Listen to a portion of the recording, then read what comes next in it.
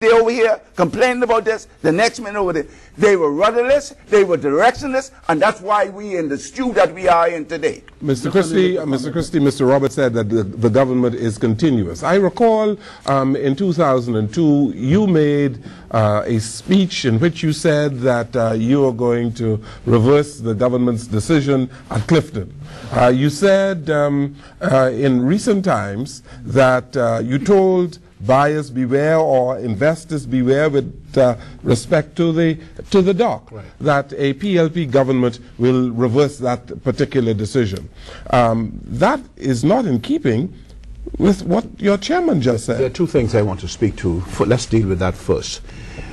Any political organization that has a fundamental disagreement with a current policy going on has an obligation to voice that disagreement to the public, and to say to the public, this is wrong for the country, and in the event of our coming to power, right, we will reverse that. We did that. Ingram did it with the Pinling government with respect to some development in the proximity to Goodman's Bay. I did it with respect to Clifton. With respect to this present port, I called it an abomination. And this perhaps brings in one of the most significant discussions that we should have in our country, the extent to which governments should follow precedents or established agreements entered into by their predecessors. In the case of the port, the government of the Bahamas under me had undertook all of the studies, made them all public. The public was aware that Arawak Key was very low, if not the lowest, in terms of the points accorded to which place should be the best. We selected a port that we thought would have an economic impact on Andros, would have an economic impact on South Abaco by putting it at Clifton. We knew environmentally, terrestrially, that all of the studies indicated we could do that. We also knew that from the environmental point of view, the government was going to make a decision for Albany and agree a marina at Albany. We were going to make a decision with respect to a development at South Ocean, all in the immediate vicinity, and therefore the environmental degradation that would take place would all be consistent with the development. Plus, it had happened already when they developed the new Clifton port out there. So we thought it was the right decision. What we have said to this government, you are proceeding in the wrong way. The decision making is wrong. We have not yet seen the agreement entered into, and I am now apprehensive that when the terms of that agreement is known to the public, we are going to see something in there that again will make it even a purer abomination. But one step, so with respect to Mr. Roberts has the right point. Governments, yes, have the right to review.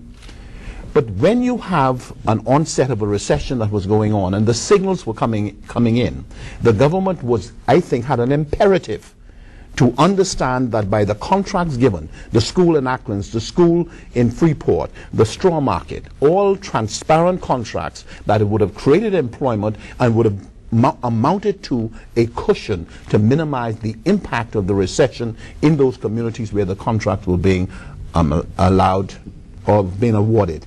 The danger is that the Ingram government and Hubert Ingram has now established a very dangerous precedent. No one could ask a PLP government now why it has stopped a contract. And it is ludicrous to believe that you could you could agree something that another government can't undo. Yes. When you have taken pains to demonstrate contract after contract, you are prepared to cancel. It is going to be very difficult for your government to change the port situation. Mr. Jones, let me stop you right there. If you want to regain the government. We don't have to speculate on that. If the Ingram government was able to do it, the PLP government, by the very definition of governance, is able to undo it. That's said. Now, having said that,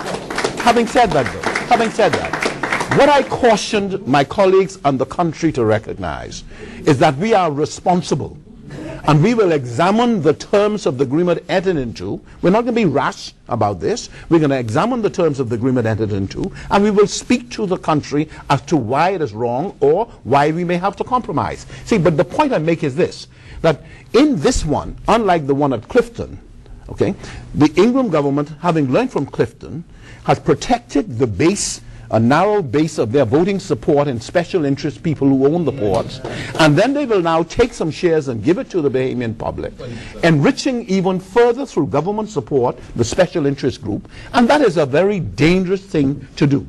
We have the responsibility of preparing ourselves for the next election. And I just want to end with this point because you raised it. With governments and political parties have a duty somehow to have some kind of understanding of what is good for the country. Prime ministers have that responsibility. Ingram and I ought to know each other, respect each other well enough to be able to share certain things that are important to the country going forward. The F&M decided to exploit Megwana. Megwana came about by the PLP putting in a platform in 2002 that this country needs a lot of jobs.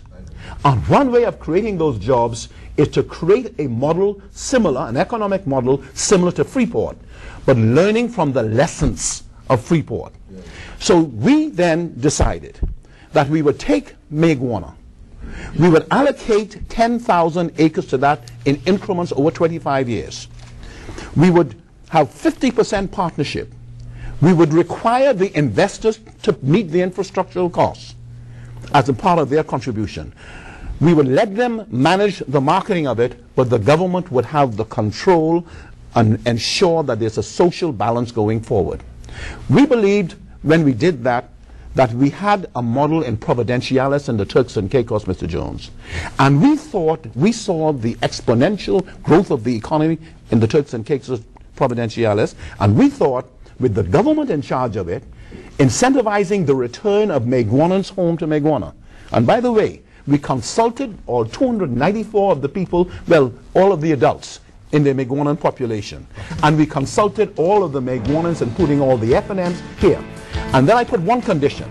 I said if these F&Ms, who were council members of the F&M, including the then deputy leader of the F&M, opposed it, we would not go ahead with it. Okay. You have to take a break here. We'll come right back. Japan Direct Auto Sales. Your banner year for a car you always dreamed of in quality, style. Select from a grand variety of pre-owned, low-mileage Nissan Sentras in stunning colors that are priced at very affordable prices, $5,000 to $7,000. Toyotas starting from $7,000. They also have name brand Wyndhams, Avalons, Hondas, and CRV Jeeps. Japan Direct will see you through in an accident-guaranteed vehicle. Phone Japan Direct Auto Sales today at 394-0439 or fax it to 394-2573. Open 9 to 5:30 Monday through Saturday. Go roll away in your new vehicle today. LaRose Signature Cosmetics has revolutionized the face of Bahamian women of all skin tones, restoring a breathtaking, younger-looking skin, targeting and smoothing expression lines for elegance, sophistication, and flawless radiance, keeping every woman looking as young as she feels. Once you discover the difference LaRose Cosmetics has made, you will be thrilled. Behold a more beautiful you, exclusively at LaRose, West Bay. We're back here in this special program as we talk about governance in the Bahamas, and Mr. Christie, Mr. Roberts, Mr. Alketis, and Mr. Davis are around the table. And gentlemen, let's go to the other side of the table. We were talking about vision earlier on, and Mr. Christie talked about, Mr. Alketis, the project in Meguana.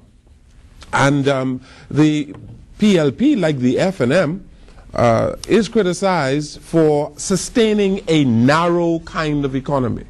And that the PLP in between 2002 and 2007 did not expand the economy of the Bahamas. And I know Mr. Christie would like to answer that too, but let's hear from this side of the table. I think, Mr. Jones, the reality is that at the present time, tourism constitutes well in excess of 50% of our economy in terms of the GDP and in terms of employment. In the very short term, in the longer term, we can speak about diversification of the economy. In the short term, when we're talking about job and revenue generation, we must accept that that will come through the tourism industry. And so I think when we looked at the policies from 2002 to 2007, in particular, the creation of a Ministry of